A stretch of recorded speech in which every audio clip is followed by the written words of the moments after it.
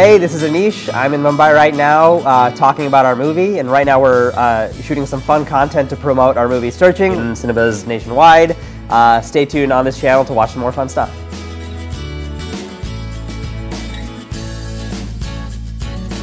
I have done that in high school. Sometimes I would leave class before study hall, and someone with a car would kind of go to a different part of town or close by, and we would just hang out and buy some food and talk. Ooh. This is every girl that I decided to just stop being interested in. I apologize. I don't think I've done that. I don't think I've done that. Someone's about to send you a message and be like, "This is wrong. He absolutely did that," but I don't think I've done that.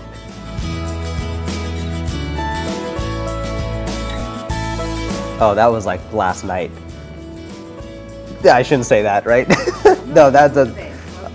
I mean, like oftentimes it'll be to somebody that I'm like trying to talk to, and then you'll immediately send it and be like, I shouldn't have sent it. I'm too eager. This sounds too much. I'm being overzealous, and then regret it, and like wait for their scene message to pop up, and then be like, oh my god, they're never gonna respond to this thing, and then they will eventually. Anyways, I sound like a crazy person right now. Next question.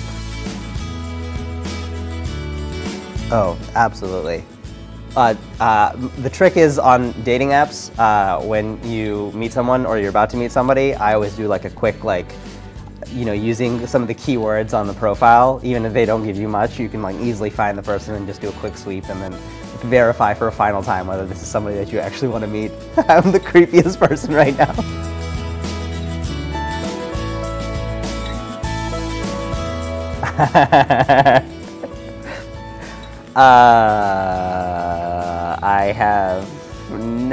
I have done that actually, but it was back in the day. And it was stupid. It was for no reason.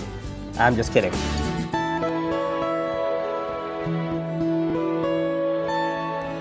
Accidentally said I love you. I've never done that. I never accidentally said I love you. I've done it on purpose, but never on accident. That's a crazy thing to say on accident. Very dangerous. Lied about a family member. Oh, I have. One time, sometimes when you're talking to new people, it's fun to make up stories about yourself and just like say random things. And like I've had many people that I've met, you know, just hanging out for the first time, or I'll just like make up family members, or you know, tell them that, you know, my sister who I don't have, you know, is running for Congress, or just like make up weird stories about people and like just see how they respond and kind of go with that.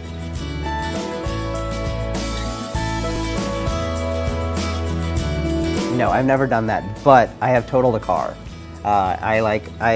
One time I was trying to say hi to a girl, and it was like the first time I got my driver's permit, and we were going down my high school, and there was a girl walking down. It was the first time I ever I had a car to myself, and I saw her, and I opened the window, and like I waved hi, and she like looked at me and started saying hi, and before I knew it, my wheel had hit the curb that it was turning on, and it tilted the entire axle, and it totaled the car on the smallest motion.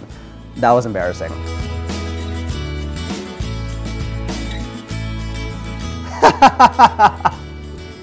Accidentally called him Harold.